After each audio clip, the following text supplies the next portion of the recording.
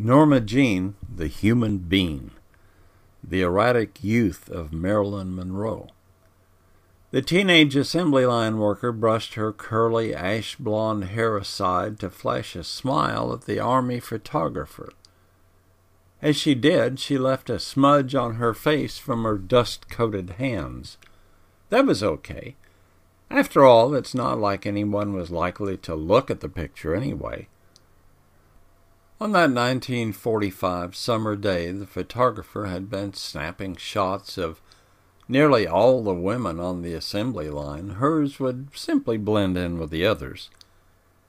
The Missouri-born picture-taker David Conover had been assigned to Van Nuys, California's Radioplane Corporation plant to capture military magazine photos of attractive assembly line girls. The pictures were intended to boost the morale of the male soldiers in combat. Norma Jean Dougherty didn't consider herself as one of the attractive girls at the plant, although she now filled out her company overalls quite well. She vividly remembered that just a few years previously, boys teased her about her skinny frame. She could still remember them chanting "Norma Jean, the human being" as she passed. Once Conover took her picture, she continued attaching propellers and spraying a plastic coating on the small airplanes. The little radio-controlled planes were used by the military as targets during anti-aircraft practice.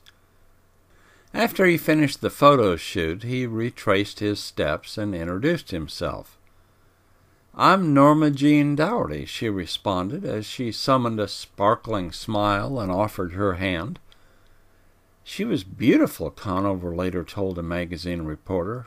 Half child, half woman, her eyes held something that touched and intrigued me. He arranged a photo shoot for her lunch hour. After she had wiped the smudges off her face and donned a sweater from her locker, she began to pose for Conover's camera. Suddenly, the inexperienced teenager lit up with a natural instinct of a seasoned model. Conover was so enthusiastic he could hardly hold the camera still. Norma Jean, however, being on the other side of the lens, had no inkling of the importance of the moment. "Am I really photogenic?" she inquired. That question would be enthusiastically answered by millions of fans during the years ahead. Like the doomed little airplanes she spray-painted, her career would one day soar among the clouds before it was intercepted by an overpowering force, followed by a devastating crash. Before that flight was interrupted, however, she would blaze a path across the stratosphere, gracing countless magazine covers and emblazoning her new name, Marilyn Monroe, on theater marquees around the world. Years before that phenomenal flight, though, young Norma Jean's life journey seemed anything but bound for the sky. Her mother, Gladys Mortensen, worked as a film cutter at Los Angeles' Consolidated Film Industries. She gave birth to her on June the 1st, 1926, in the charity ward of the Los Angeles General Hospital.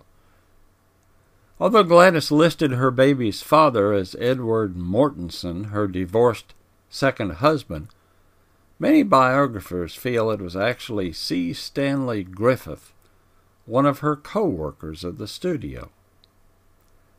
Griffith, a dapper ladies' man sporting a pencil-thin mustache, made it clear to Gladys that he had no interest in playing a fatherly role. Nonetheless, Gladys bravely entered the hospital to bring her baby into the world. Smitten by Hollywood's glamour, she named her daughter after the then-popular screen idol, Norma Talmadge.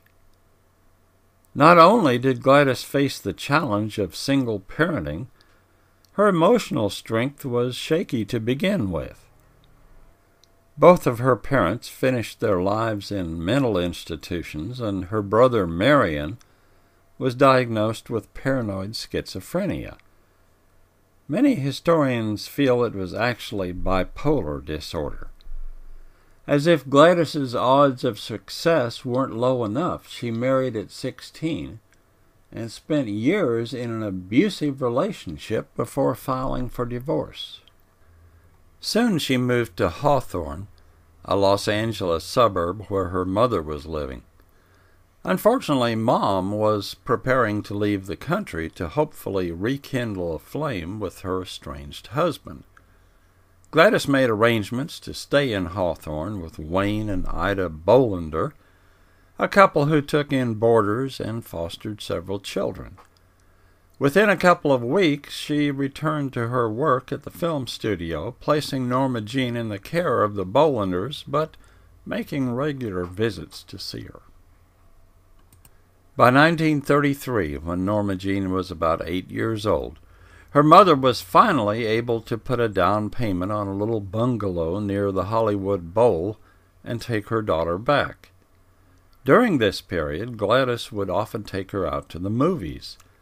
As the little dreamer stood in front of Grauman's Chinese Theater with her feet planted firmly in the footsteps of movie idols like Gloria Swanson and Clara Bow, she hoped to one day leave her own there. Sadly, this period was much too brief. In early 1935, Gladys's fragile emotional state devolved into madness. According to some reports, she shouted threats as she wielded a kitchen knife. Other than a few short periods, Gladys remained institutionalized for the remainder of her life. As police hauled her off to a local hospital, they also took with them her daughter's childhood. The next few years of Norma Jean's life ricocheted between brief stays with relatives, foster families, and a couple of years spent in the Los Angeles Orphans' Home Society. Although Marilyn would later summarize this period with a poignant statement of, "I was never used to being happy," the same dreams that filled her head as she stood in the footprints in front of Grauman's also helped lift her spirits. She would gaze out of the orphanage window toward the RKO Studios water tower, renewing her dreams of stardom. Marilyn would later say that even though she knew thousands of other girls were dreaming the same dreams, she was convinced she was dreaming the hardest. The opening scene of her life was not far away as she peered out that window.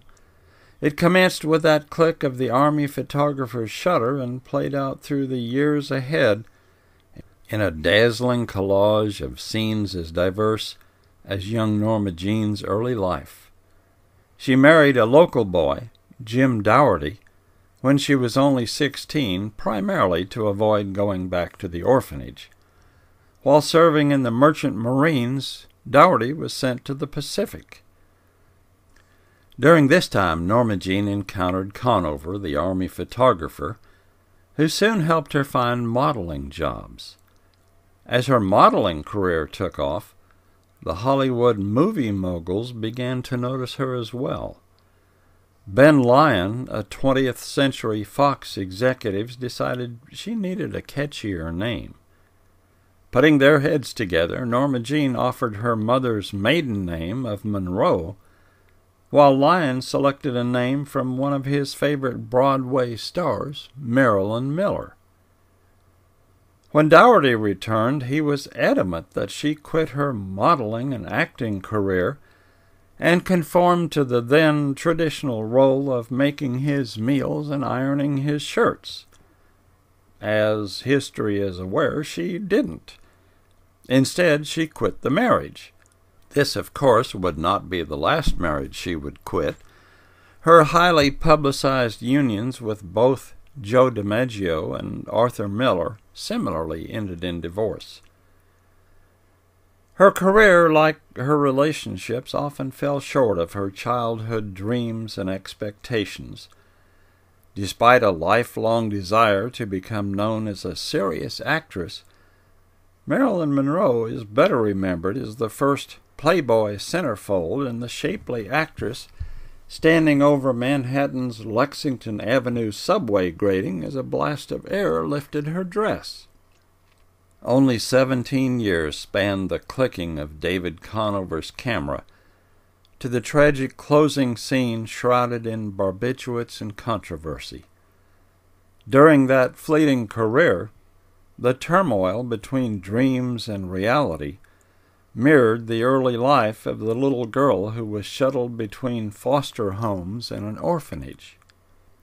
Just behind the iconic platinum blonde with the entrancing eyes and the flaming ruby lipstick forever lurked Norma Jean, the human being.